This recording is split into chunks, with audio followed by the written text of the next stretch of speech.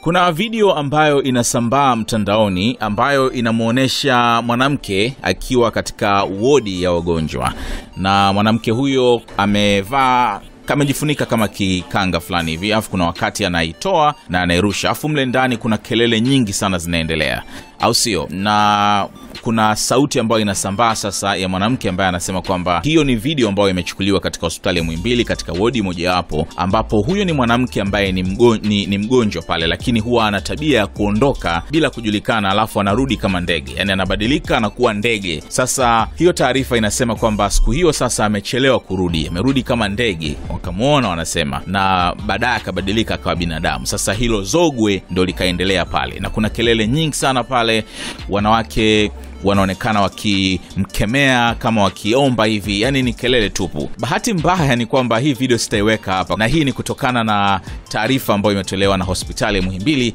ambayo imekanusha kwamba hiyo video haijachukuliwa katika wodi zake. Kwa hiyo kama umebahatika kuiona hiyo video na umesikia hiyo sauti, basi hii ni taarifa ya hospitali ya Muhimbili kuhusiana na video hiyo. Inasema kwamba kuna taarifa zinazosambaa katika mitandao ya kijamii, moja ikiwa ni picha ya video na nyingine ikiwa ni sauti ikielezea kuhusu video hiyo kuwa ni mama mchawi amelazwa hospitali ya Muhimbili. Napenda kutaarifu umma kuwa tumefanya uchunguzi na kujiridhisha kuwa picha hiyo sio hospitali ya taifa ya Muhimbili kwa sababu zifuatazo. Kwanza, hatuna huyo mgonjwa. Pili, hatuna wodi zinazofanana hivyo katika hospitali zetu Upanga na Mloganzila. Tatu, wauguzi wanaoonekana katika video hiyo hawajavaa sare za hospitali zetu. Tunafanyia kazi chanzo cha taarifa hii kwa kushirikiana na mamlaka husika ikiwemo vyombo vya usalama ili kubaini aliyesambaza taarifa hii ya upotoshaji na udhalilishaji kwa mgonjwa ule. Hatua stahiki dhidi yake zitachukuliwa pindi atakapobainika. Sasa umeelewa kwa nini sitaiweka hii video katika story hii? Maana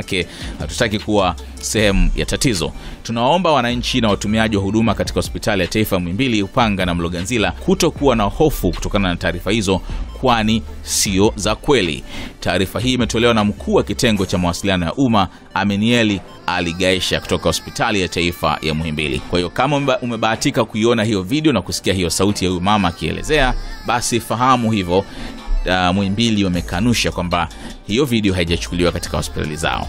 Tupia komenti yako na subscribe ili kupata taarifa nyingi zaidi.